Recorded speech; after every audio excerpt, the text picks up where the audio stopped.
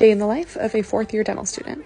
So I got up early enough to get a little workout in before clinic, fed the cats first, and then I went to the gym and just went to my little apartment gym, did about a 35 to 40 minute workout. That's really all I had time for because I did sleep in a little bit.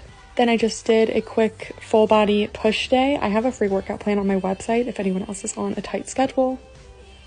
Got back to my apartment, showered, made my little protein smoothie I make almost every day. Then I got ready and headed to clinic for my first patient of the day, which was just a perio maintenance cleaning.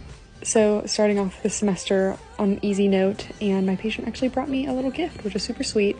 Then we had a little lunch break. Then my afternoon patient, I was planning to do a whole quad of restorations and be super productive, but we ended up having a little medical complication and had to postpone treatment, unfortunately.